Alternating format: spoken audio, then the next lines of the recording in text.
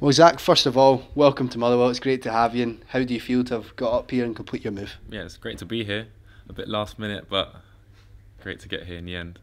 You say it's last minute. Was this something that when the offer came up that you felt was going to be a good move for you in terms of coming here for the next stage of the season, getting a bit of experience? Yeah, as soon as it popped up, I was real keen on getting up here as soon as possible and getting going. Yeah. And for Motherwell fans that perhaps don't know much about you, Zach, what can you tell us about your style of play and your career so far as well? I'm a centre half, around 6'3". I'm quick, left-footed, and I like to play a bit. I like to get it down now and again and play. But of course, if it needs to go, first team football, it needs to go. And so yeah, I've been at Reading this is my 4th season, so second year as a pro. So good. Yeah.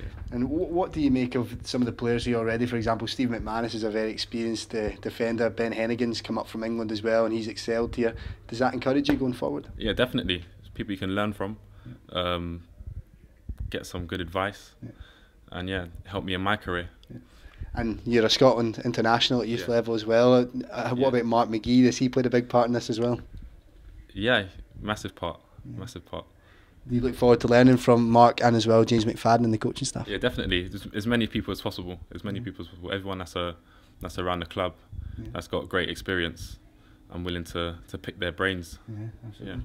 And as a player, Zach, what sort of feeling is it coming to a club mid-season in January? Does it make you hungry to get involved straight away, or do you think it will maybe take a bit of time to adjust? Yeah, definitely, because I haven't had much first team football this season. I've been around the first team quite a lot, training wise every day, but I haven't quite broken in.